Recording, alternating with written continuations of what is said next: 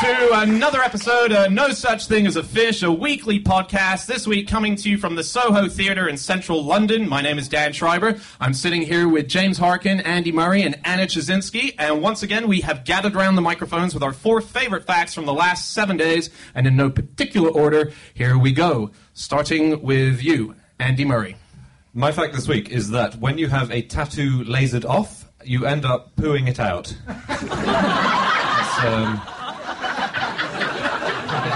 That's what happens. Does it still have the same design on the poo? So yeah, this happens. So when you have a tattoo, it goes into the middle layer of the skin, which is called the dermis, and when it's lasered off, the beams of light, they heat up the ink and it breaks down into tiny particles, and those go into the bloodstream, and then they are excreted via the liver and the digestive system, and that's how they get out of you. I just think that's amazing. Yeah. I mean, that says something about how little you want the tattoo anymore, doesn't it? It's sort of a statement. But so do you know what tattoos are made out of? Like the ink? Do you know where that comes from? Right. Okay, well, there was a lady on Facebook who got a tattoo of vegan on her inner lip. And then her friends pointed out that actually most black ink of tattoos is made from burnt animal bones. Oh, God, she's going to see that every time she looks in the mirror. Every time she eats anything, she's going to get a little... God, that's the worst part. You can get vegan tattoos, but they're very rare indeed. Right. Yeah. The oldest tattoo we know of is on a lip, isn't it? It's a tattoo of a thin pencil moustache tattooed onto the upper lip of a 7,000-year-old mummy from Chile. Wow. Mm. What, like a little French kind of... I'm not sure if it has the gap down the middle that a pencil moustache is supposed to have. But Do they have to have a gap down the middle? Don't they? No. I've never grown one. All right, yeah. Think of someone who's never been able to grow a moustache. I don't know. Dan? I You've had a moustache. Yeah. My grandmother has tattooed eyebrows. What? Does she, like, permanently look surprised? Or... I don't know where her original eyebrows went, though. That's what I don't know. Did she poo them out? I did think you were going to say your grandmother had a thin pencil moustache, which would be kind of a cruel thing to share. Yeah. So the thing on tattoos being quite sort of the stereotype of them being for sailors or for criminals or whatever it is. The headline, "Tattoos are not just for sailors anymore," has appeared in print every decade since the mid-19th century. every decade there's a rash of articles saying they've entered the mainstream, here they are. So today more teachers have them than members of the armed forces. Really? Yeah, by 14% to 9%. But it used to be like 90% of sailors had tattoos, wasn't it? Something like that in the 19th century, probably. Yeah. And one thing that it was good for was it meant that you could identify a sailor who had drowned because you'd be able to identify them by the tattoos. Wow. And they were actually used in that way. So you could tell that he had a tattoo that said, "I have drowned"? He has a lot of tattoos. The first one says "help." The second one says "help" a bit lower down. The third one says "blub blub blub." Yeah. And the other thing that they thought, the sailors, is if you had "hold" tattooed on your knuckles on one hand and "fast" on the other hand, then it would help you hold onto ropes better. One way you could stop drowning as a sailor, apparently, was to have a pig tattooed on your knee and then a cock, as in a rooster, tattooed on your right leg somewhere. And they had a saying that was "pig on the knee, safety at sea, a cock on the right, never lose a fight." Which is weird, because neither of those animals can swim. Or fight very well. Speaking of cocks and tattoos... Yes. Oh, God. Sometimes when I want to find out some facts for this show, I'll go back to the old QI talk boards and see what I wrote in the past. And I searched for tattoos, and I found something that Dan posted in 2005. Really? And this is what he said. He said, "I was told today that if a man was to have a tattoo done on his penis, then he was entitled to free tattoos for the rest of his life from anywhere in the world in any tattoo parlour. No questions asked." This is what used to pass for QI research back in the day. So I have a confession. It's not just my grandmother with a tattoo. Well, I had a look, and there are 1 or 2 tattoo parlours that will claim that they will do that. Whether they will or not, I don't know, but it's not everyone in the world all the time. It's a very difficult thing to Google, by the way. It's very easy to Google, it's very difficult to forget. Yeah. I shouldn't have gone in Google Images, really, today. But I found a story about a 21-year-old from Iran who paid a tattoo artist to put the letter M for his girlfriend's last name and the Persian phrase for "good luck with your journeys" on his penis. And he felt pain for 8 days, and then his penis became permanently semi-erect, so he couldn't get it to go down. He lived with it for 3 months before getting medical help, and doctors tried shunting the penis to drain excess blood.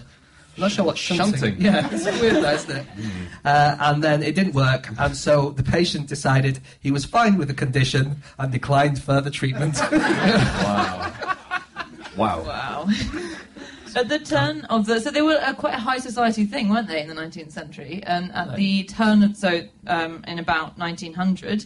a New York newspaper estimated that 75% of society ladies in New York had tattoos. Wow. 75%? Yep. But what kind of tattoos? Like practical ones, or...? Practical tattoos. Yeah, I'm backing away from that. No, you do. Don't back away. Step up. Okay. You get medical tattoos. And we think that some of the oldest tattoos ever, which are 5,000 years old, the 3,000 BC, we found bodies where there's a body in the Alps which has tattoos over his joints, and they looked at the skeleton, and he had osteoarthritis in those joints. So it's like a kind of acupuncture. This is the Iceman, in fact, isn't it? Ötzi. Yeah. That's what I meant by it, actually, because the Mercury astronauts apparently as well. By the way. Yeah. No, but I looked into whether or not astronauts had any tattoos, because I just thought that they seemed like the type of people that would, and majoritively... I feel like I'm saying a lot of things that it's just me agreeing with. Mercury astronauts, they would have them in just like sensor locations, basically, for whenever they had to monitor their health, so they knew where they were. They would kind of like putting a bit of tape on the ground as a mark for an actor. Wow. Yeah. There was a guy who was arrested by Canada's Border Services Agency with the letters HATE on his knuckles, and he claimed that it stood for happiness all through eternity. That's very good. Quick thinker. One woman used an internet translation to translate "I love David" into Hebrew. She later discovered she inadvertently had the phrase "Babylon is the world's leading dictionary and translation software" on her back forever.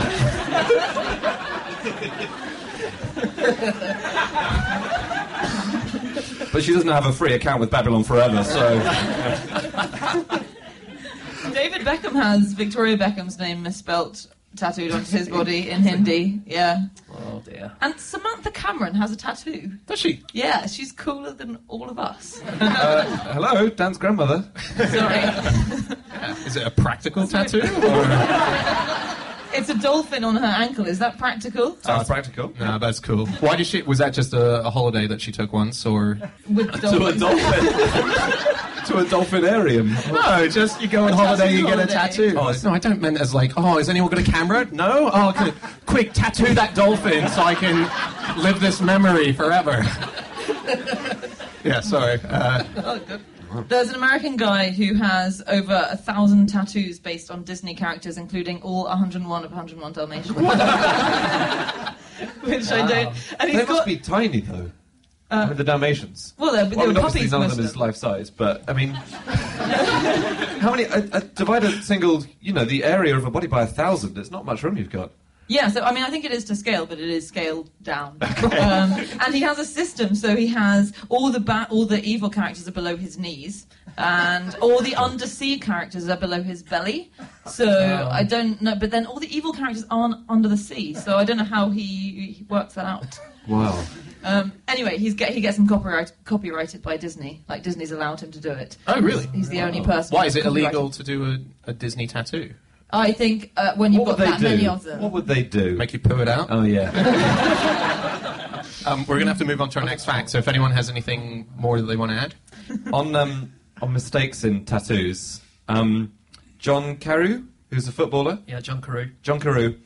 He got a tattoo saying, he wanted it to say "My life, my rules," so he got "Ma vie, mes règles," but he got the accent wrong on règle. He got an acute accent instead of a grave one, which translates as "My life, my menstruation."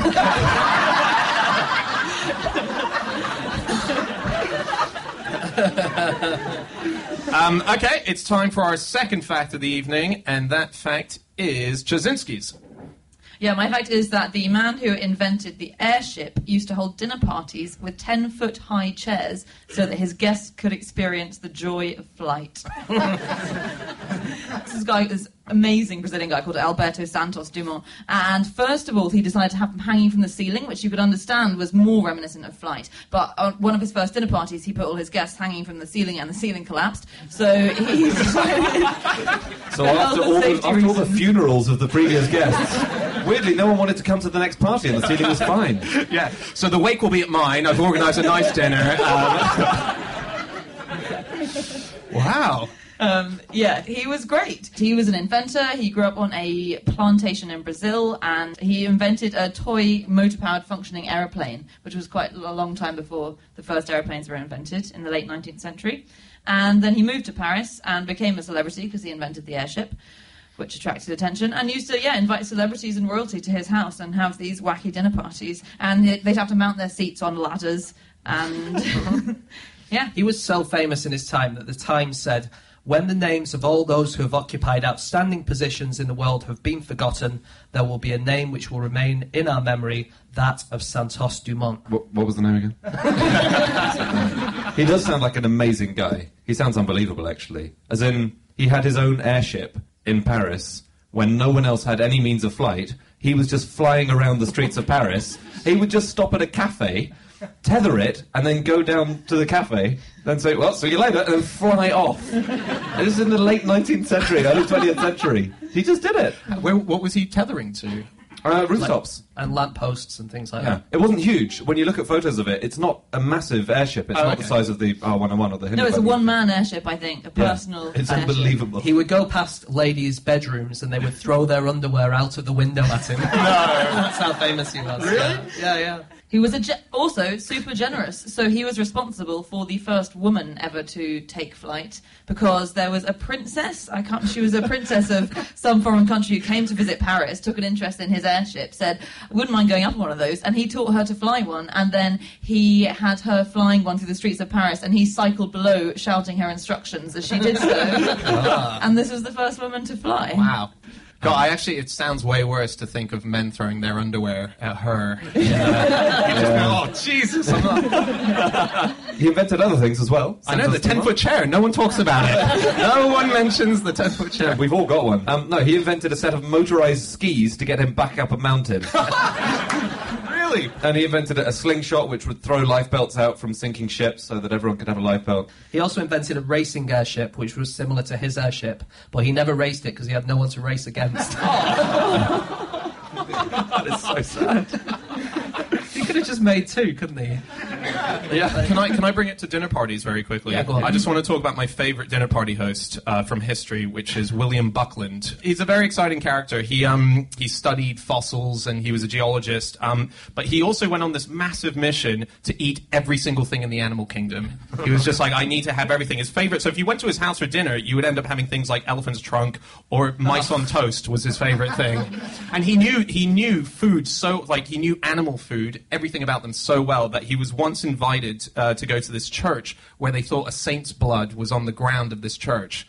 And he came over there and he had a look at it and he was like, no, because it was just this patch on the ground and it's the saint's blood. He leaned down, he licked it, and he came back up and went, no, it's bat urine. Like he just knew. But also the worst guest to have at a dinner party in that respect, because he went to this party which was Lord Harcourt. He's the Archbishop of York. And at the dinner, Harcourt was like, I've got this amazing relic that I want to show you all. And he brought out what was the heart of Louis XVI in a box. And within seconds, Buckland just grabbed it and he ate it. But you say worst dinner guest ever. Very few dinner hosts bring the heart of a dead king to the table. I would say worst dinner host ever. Okay, here's another dinner party thing. The christening of Louis the 14th's grandson. He created a cake. There was a great chef called Antoine Carême who created a cake, and the cake was made out of almond paste, pastry, and clockwork. And I love clockwork. I love it so much, and it's so hard to get these days in pastries. Yeah. Every Greg's I go into. They had clockwork because this cake on top of it had a baby duke entering the world through a marzipan vagina. That is quite a centrepiece, isn't it? So it was him. It was celebrating him. The child, It was a model of his mother. Giving birth to him. Yes, through marzipan with clockwork. Don't get that in Greg's, do you? No. Wow. I was reading that back in the day when furniture was just suddenly being introduced to the idea of us having it in our homes and stuff. Wait. I know, it's a weird sentence. When furniture was being introduced to the idea of having it in our homes. It was quite a shock for furniture. It wasn't domesticated until the 1500s. The beautiful days when, freestanding chaises would just roam the veldt. Oh, God. It's not a wild chair these days. It's pretty there are only 400 Louis XIV tables left in the wild. Sorry, Dan. Oh no, that was my fact. No, apparently when we started introducing furniture, cupboards would just be put in the middle of the room as opposed to against a wall now. Okay. And dinner tables, we didn't used to have legs to dinner tables. You would have people come and sit. If you were having a party, there would be a big board like this that you would bring out and you would put it on your legs. So they'd just be sat on your legs. And that's why apparently there were boards and you would be a boarder. And apparently boarders who stay in your house, that's why they're called boarders, because they would be part of the legs that would hold the table up. Hold the table up. Yeah, you hold the table up with your legs. I read this in Bill Bryson's book, At Home, and he used to say that carpets, before we used to walk on them, you'd just have them on your wall, and you'd go, it's my carpet. And if you had a special guest, then you'd take it down from the wall and you'd put it for them to walk on. And chairs used to be against the walls. You would have chairs against the walls, because at night, when you didn't have electricity, you would not trip over stuff in the middle of your room. But if you had chairs all over the shop, then you might hurt yourself. Where are you going? You should be asleep. They would get up halfway through the night, wouldn't they? Because people used to sleep in two different sections. And then get up and have sex or do the crossword. You're very confident, aren't you?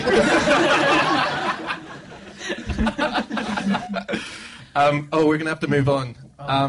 Should we move on? Has anyone got anything else? I quite like the inactivity chair, which has recently been invented, which is a chair with only 2 legs. Ooh. And it is basically so that you live in fear while you sit on it and have to constantly be doing a balancing act. And I think the idea is that you can exercise while also being seated, but it sounds awful. Anyway, invest in one if you're looking to improve your health. I always think, I'm not afraid enough when I'm sitting down.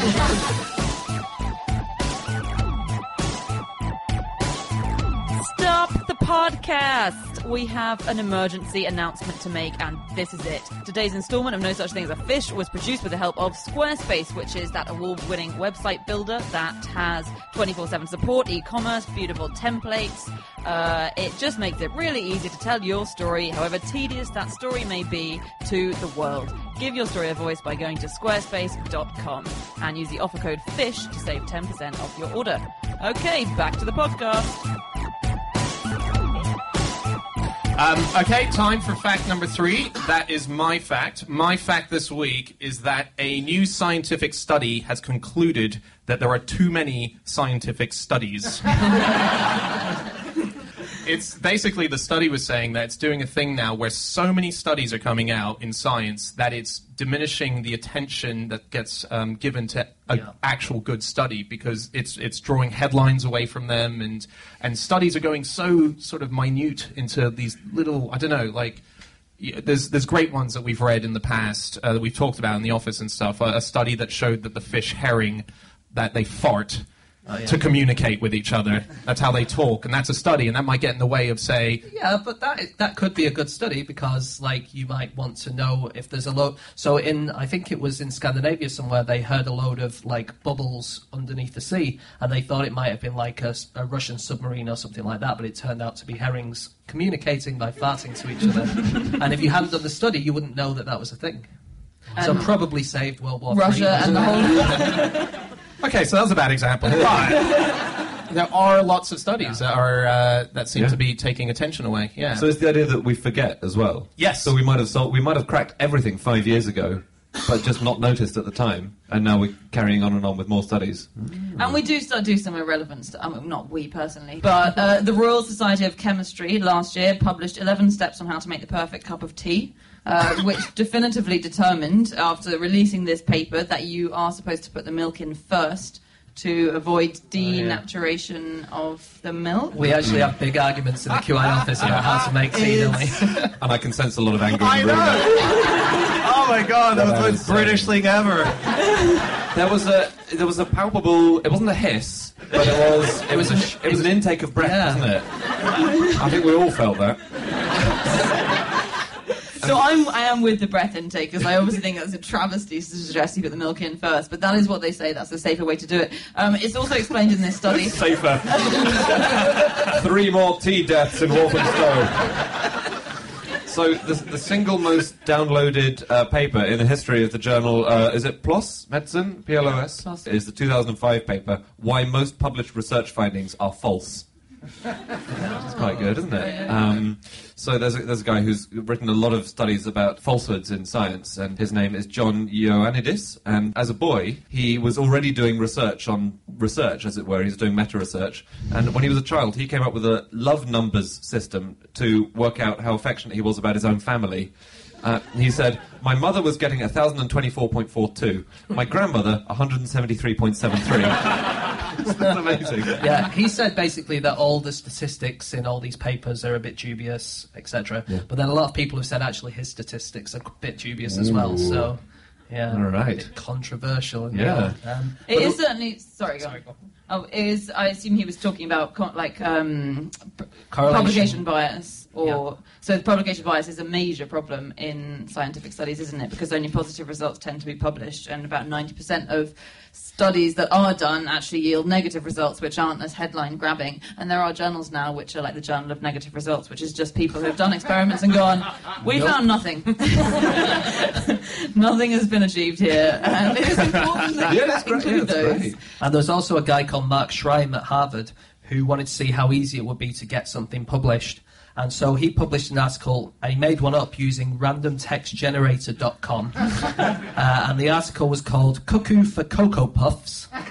And it was by Pinkerton A. LeBrain and Orson Welles. And he submitted it to 37 journals over 2 weeks, and it was accepted by 17 of them. Wow. I know. Pinkerton A. LeBrain. It's nominative determinism, isn't it? Because, you have a name like LeBrain, you're going to be a scientist. There is a journal called Brain, isn't there? Do you remember that? There's a journal called Brain, and there's a guy who used to be the head of Brain who was called Head. Henry Head it was. And then he left Brain, and then when he left being the head of Brain, Head was replaced as the head of Brain by a guy called Brain.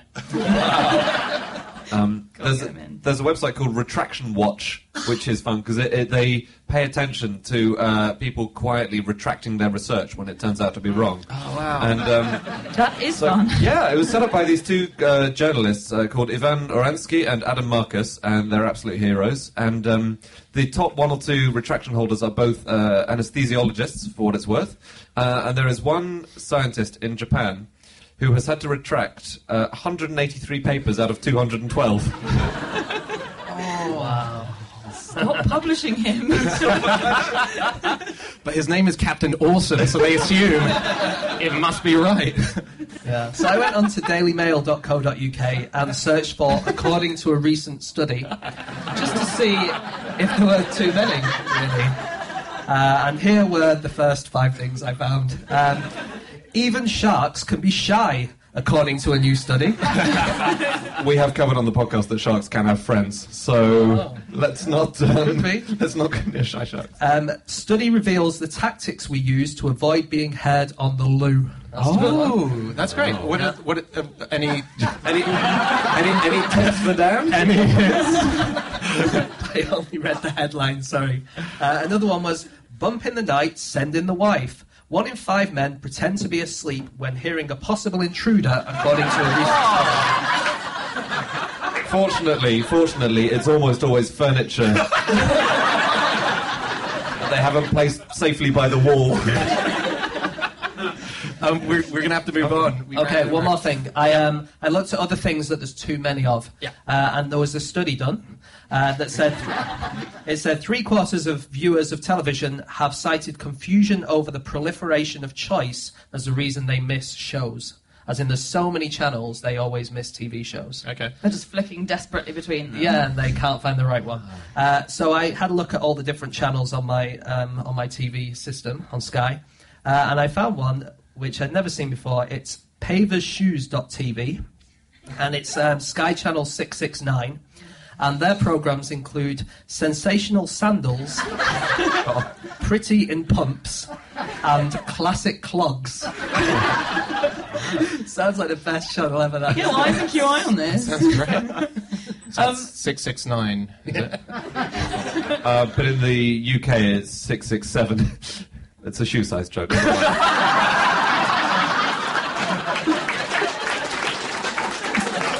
All right, we're going to have to move on to our final facts. How did the shoe material go, Andy?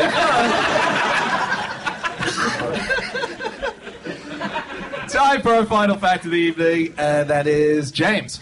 Okay, my fact is that you should never pick up a desert tortoise. If you do, it can pee itself to death.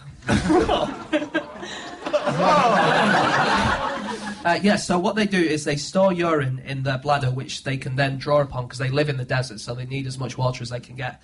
And if you pick them up, they can get so scared that they will evacuate their bladder, as in wet themselves, and then they can die of dehydration.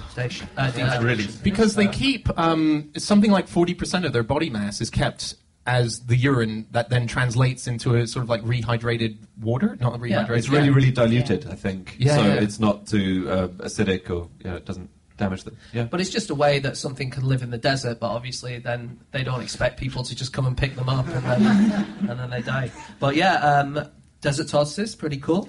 They live around the Las Vegas area, around Nevada, around there. They dig basins to catch rainwater, another way they get water, and they always know where they are, and whenever it looks like it's going to rain, they're always found next to these places that they've dug, waiting for the water to come so they can immediately drink it. And weirdly, this is really strange, humans are not so likely to die when they're in their, children or teenagers or whatever, and you get more likely to die as you get older. But weirdly, desert tortoises, they are less likely to die as the time goes on. The older they get, the less likely they are to die. Yeah, so that's why they live for so long. And that's, tortoises do live for a long time. Yeah. And that's true of these. One was so old. I read this in... and apparently there's a bit of contention about whether or not this is true or not, but one of I'm ready. What we'll do is we'll cut that out and put it at the start of every fact you say. Basically, there was a tortoise called Harriet, which belonged to Charles Darwin. So the contentious bit is, did that belong to Charles Darwin? They're not fully sure.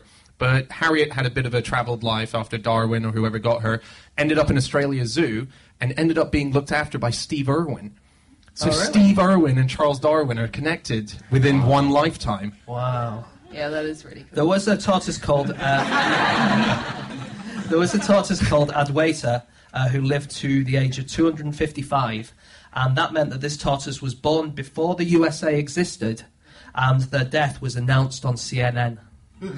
Wow. So there's some quite good footage of tortoises sniff each other's bums like dogs because they secrete pheromones from like the cloaca or from that area, and there's quite good footage of a female tortoise crawling over a lettuce and then secreting her scent as she goes, and then a male tortoise really enthusiastically trying to have sex with the lettuce because obviously thinks it's her. Lettuce was used to... They did think it was an aphrodisiac, didn't they? In ancient Egypt, they did. Tortoises and people did, yeah. It's because they used to grow quite tall. They used to have wild lettuce, which was really tall, and it wasn't like our normal, boring, modern lettuce. It was quite exciting. And it secreted a white sap. It secreted a white sap, and it tasted peppery, and it was, And it was a stem, and it secreted, and Lettuce used to be better. Apparently, tortoises can use touchscreen technology now. They can touch things.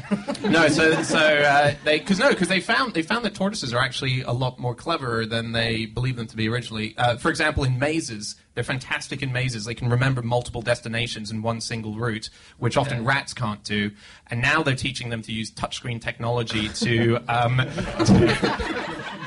create Spotify lists of great music.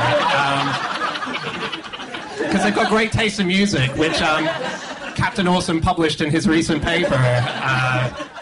I haven't seen the retraction list. I don't know if it was in that. But so if they need more food and they give them grapes and apples and stuff, they press the right button that highlights itself. So they go into a cardo and just more lettuce.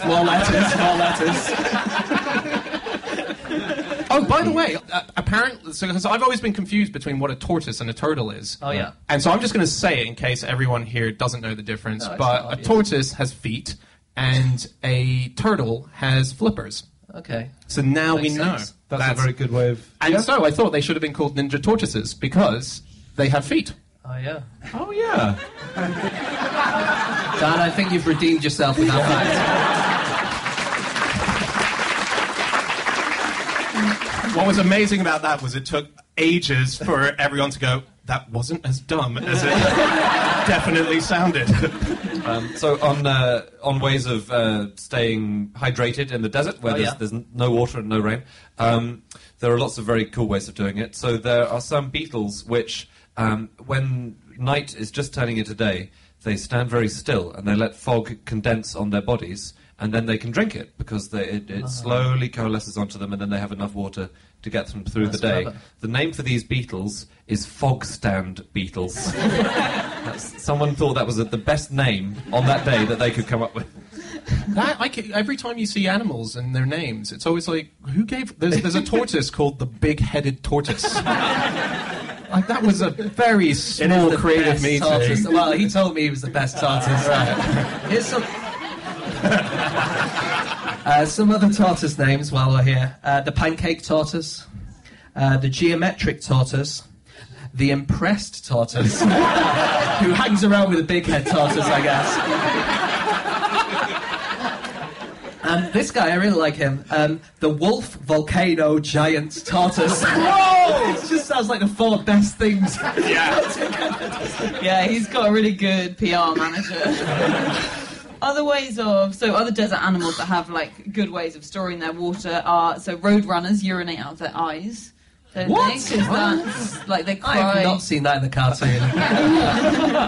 It's how they excrete their salt because you use up a lot of water. You lose a lot of water when you urinate, so they just lose it through their eyes. Also, mountain goats. You've got to be really careful now, apparently, in areas of mountain goats, like in North America, because they really like human urine because they've realised they don't have a natural salt, a natural thing they eat that provides them with their salt. But they have worked out that mountaineers and that has salt in it, and so they will spot human mountaineers and follow them until they go to take a wee, and then they will sometimes maul them in an attempt to drink their excretion. Yeah, you've got to look out. Where do they maul? No, I don't want to know where they... Don't turtles pee through their mouth? Some species? Some of them do. Yeah. And there are some... the Fitzroy River turtle breathes through its anus. Whoa. Oh. Yep. It's a really cool turtle. It's Australian, I think, and... yeah, it is. It's in the Fitzroy River, and it lives in water which has a lot of oxygen in it, and its cloacal orifice goes 2/3 of the way along it, and it gets 68% of its oxygen through its bottom. Wow. Which is a lot. Did you know a tortoise was once the fastest animal in the world? No, it wasn't. It really was. No. You talking? Can I guess what you're talking about? With your you cryptic? tell it. No, is it the space thing? It is the space thing. So smart. Okay, go on, you can tell. Looks like we got a big-headed tortoise in the room. I'm very fast. This was in 1968, and the Soviets sent out a spaceship from Kazakhstan with a tortoise on it, and it was the first animal in deep space. And it travelled round the moon before returning to Earth 7 days later. So for that short amount of time, it was the fastest animal in the world. There were also wine flies, mealworms, and a few other things, but that was the main one. That was the headline grabber, wasn't it? Yeah. The poor mealworms going, I was there too. But they were the first life forms as well to get around to the moon. To go around the back of the moon. Yeah. So your fact was about things wetting themselves, in a way, and we don't know why. There's no evolutionary reason why a lot of animals wet themselves when they're afraid, and it's really weird. So gazelles wet themselves when they're being chased by lions. Not very useful. Well, one theory is that it might send the lions off because they have the scent somewhere else, right? I think that's one theory. But don't anyway. they? Surely they chase the scent until they reach the bum. Yeah, so you pee, and then the lion will stop and go, oh, there's a smell of gazelle pee there, and then, I mean, that's just one theory. Yeah. What it is with humans when you get shocked, I think, is, like, somehow your brain gets overridden by the shock, and normally your brain is, like, you always want to pee, and your brain's saying, no, don't pee, you're on stage. But you're shocked so much that you end up wetting yourself. Yeah.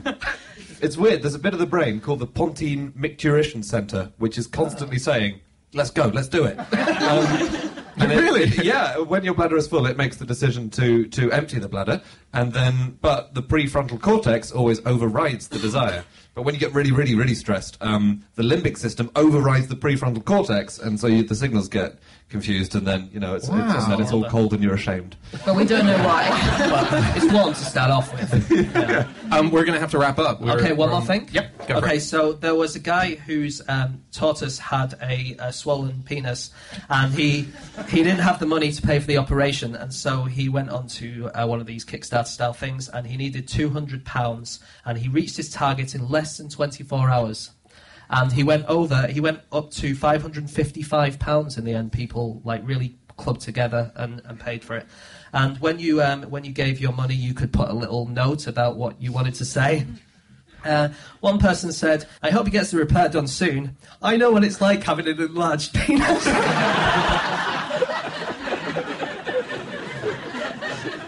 That is not so nice. But at least he gave some money, so... We hope that Total's doing well. And we're going to have to wrap up. So that's it. That's all of our facts. Thanks so much for being here. If you want to get in contact with any of us about the things we've said, you can get us all on our Twitter accounts. I'm on @Schreiberland. James? @Eggshaped. Andy? @AndrewHunterM. Jasinski? You can email podcast@qi.com. And we've got about 53 episodes up on nosuchthing.com. You can listen to those previous episodes there. We're going to be back again for our final live show at the Soho Theatre next week. And we'll see you again next time. Goodbye. Thanks so